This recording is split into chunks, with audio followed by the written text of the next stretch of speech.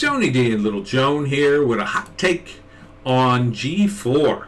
The G4 controversy, which is just about over. Just about over. And the woman at the heart of the controversy, known as Frosk. F-R-O-S-K. Frosk. Froskin. Froskin is like her whole strange name. Froskurin. I don't know, is that her last name? I don't know, but they're short for Frosk. Clownfish TV did a great video on this, drilling down, and they drilled down pretty good, I thought, and they were saying, oh, we don't know everything about it, we haven't really been following it. If they say that after all the information they had on their video, what the hell do I know? But I did want to add one thing to the conversation. So, for those of you who don't know, Frosk was this host on G4. They relaunched G4 TV. It was a video game channel back in the 90s and early 2000s.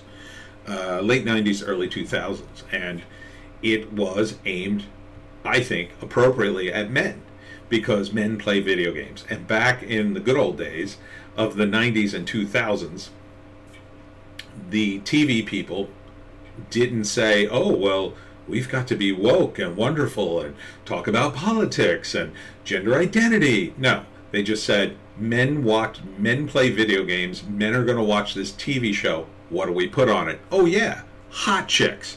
And so they did. They had Olivia Munn and I forget the other woman, who were super smoking hot and did a lot of crazy things on the show. It was a fun channel. Yes, they did some things like they had a bit where like Olivia Munn is trying to grab a hot dog with her mouth and chasing it on a string, and modeled bikinis and all kinds of crazy stuff, right?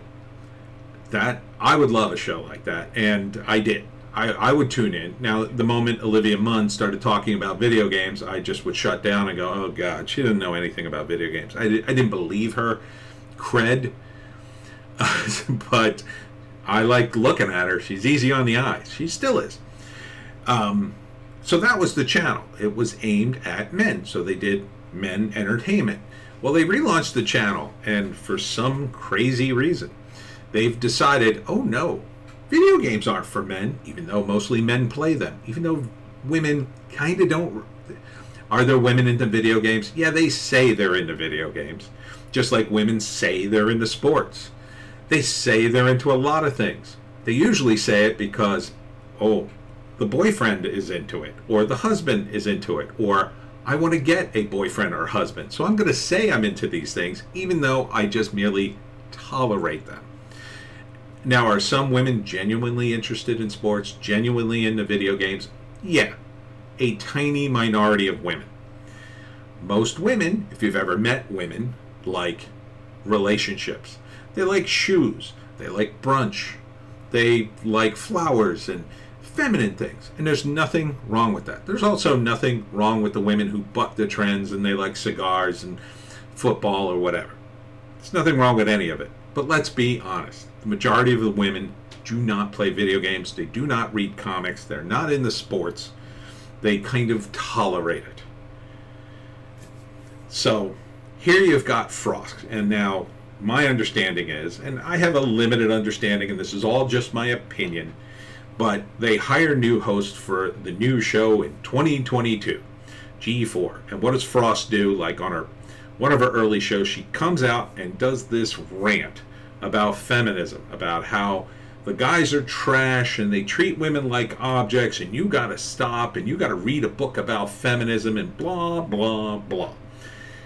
Now, this is the day and age I think the producers thought that would fly, because they're following the current playbook, which is, oh, let's do all this woke bullshit, everybody will get mad at us, but the real fans will adore us for it. And we all know, according to them, the real fans are on Twitter. Even though they don't watch things, they don't buy things, they're just there on Twitter to virtue signal. These guys in LA eat that stuff up. They're lazy, stupid idiots, in my view. Lazy, stupid idiots who have locked onto this trend and are holding for dear life and going down with the trend. and it couldn't happen to a nicer group of people. I hope everybody who has decided to take their cue from Twitter loses their career, loses all their money, and leaves the entertainment industry forever, because you deserve nothing less. Now, that all being said, why did they put Frosk on and have her go on a feminist rant, have her cut her hair in a butch haircut? You see her picture here. This is her Twitter account. She's got a very nice haircut. She's very cute. She's a cute girl. Nothing wrong with that. Nothing wrong with her butch haircut either. But you see her hair here, and then you see her butch haircut on the show. Why did they do that? Because they wanted to make her angry feminist girl who's going to turn the video game industry from a boys club to a girls club, because girls are powerful, blah, blah, blah, blah, blah. And that's what's hot and trendy, and we're going to be hot and trendy, and we'll tell all our hipsters friends how we turned G4 into a woman's paradise. Yeah, how'd that work out? Didn't work out so well. The word is, at least from Clownfish and some other YouTubers, that the people at Comcast who financed this fiasco lost their damn minds when they heard the fan backlash, which was massive. Frosk, at first, seemed to say, "Oh, I'll go on YouTube shows and I'll discuss this openly and defend my position," and then apparently just bailed out on every. I haven't seen a single YouTube show where she went on to address any of this. She was supposedly going to go on the quartering, and then never followed through, with good reason. She would have been decimated. Now I don't think Jeremy would have treated her poorly, but I think there was no good spin on this. She went on a TV show that was aimed ostensibly at males, lectured them about feminist BS that no one in the entertainment industry, no one in the video game industry certainly wants to hear, other than the handful of zealots they've hired, and destroyed the relaunch of this brand. I mean, this brand is all but dead thanks to this relaunch, this terrible relaunch. And Frosk has just kind of disappeared. She's kind of been pushed off the front page. It looks like they're continuing to rebrand G4 to get away from what happened. Maybe they're going to keep her around. I don't know. But I promise you, and this is my one grain of thought on this. This is my take on what would have happened had Frosk been hired in 2002. If Frosk had been hired in 2002, she wouldn't have gotten a haircut.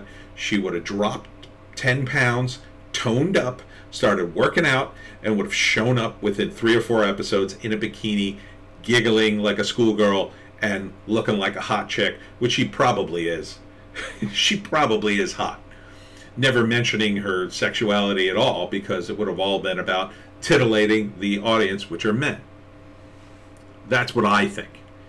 I think she was, so in her defense for her ridiculous rant, it was probably all the producer's idea. It sounds like she didn't have a say on nothing she says. That she was a hired hand. She said, this is the character we're going with. You're going to be Frosk, the angry feminist gamer girl who's going to teach the boys a lesson. And she went, oh, okay, sure. That's my character? Fine. She's an actress or a host or whatever. Is part of that true? I'm sure part of it's true. But look at her hair. And then go look at her butch haircut in the video. Here, she looks like hot, sexy girl that you'd hire to be in a TV show. You'd hire to be on NCIS or Law and Order, to be the hot new hotshot lawyer girl who's on the other side of the bench. This is what actors and actresses do. They take on roles. In this case, it's a little different of a role because it's not strictly acting. Not in a classical sense, not in a narrative sense. It's an acting job as a host. And that's probably how the producers saw her persona. They're going to say, we're going to create this persona because this is hot. Oh yeah, everybody's into feminism right now. Oh yeah, Seth Rogen's doing a whole feminist Santa Inc. special. I hear it's going to be great. That's because these guys live in that bubble. Oh, Seth Rogen's doing it? Well, we got to do it too. Oh, Sarah Silverman's doing it? Oh, well, we got to do it too. Everybody's doing it. And they sold this, unfortunately, to the guys at Comcast who are now like, what the F happened? We're losing all our viewers on YouTube. Everybody's screaming at us. They still hate us. No one's watching this thing. We relaunch and you get less viewers. Not only that, it's like they had a library of content from 10 years ago that I assume they bought when they bought G4. They could have kept that content on forever. I mean, I'm a big fan of Tosh.0. That show's been off the air a while now. Every once in a while I still watch their videos. That makes money on YouTube. It still gets thousands of hits. Some of that still holds up. It's still very funny. Some of it I missed. So, I mean, Olivia Munn prattling around in a bikini, that's still gold. That'll still be gold 20 years from now.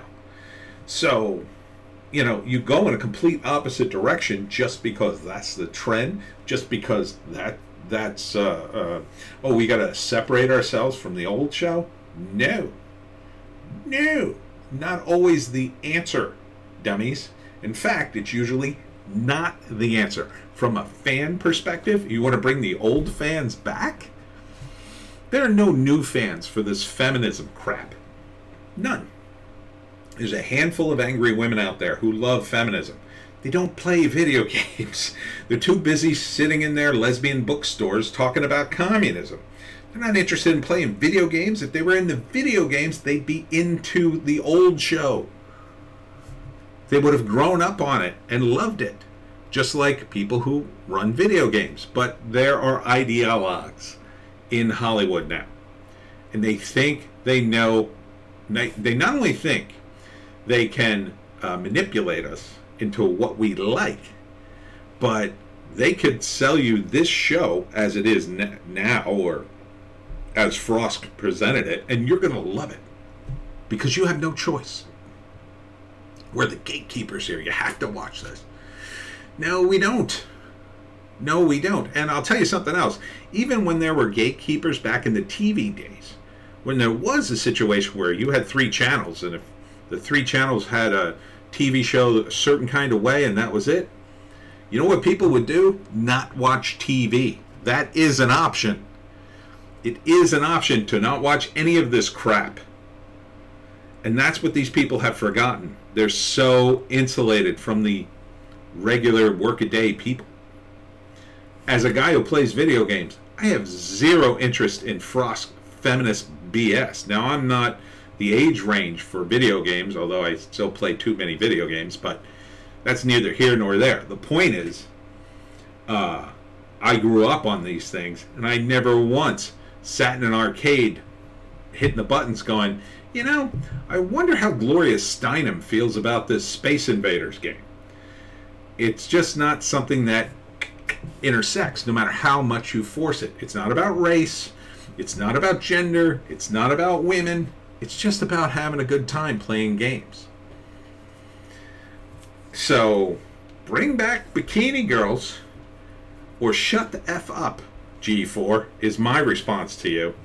Otherwise, you get woke and you go broke. And that's my rant.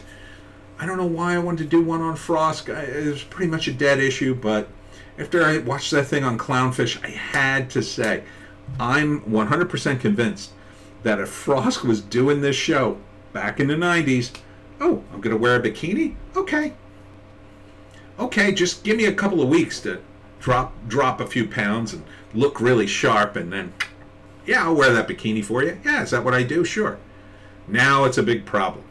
Bring back bikinis. And that's it for me, Tony D, and Little Joan.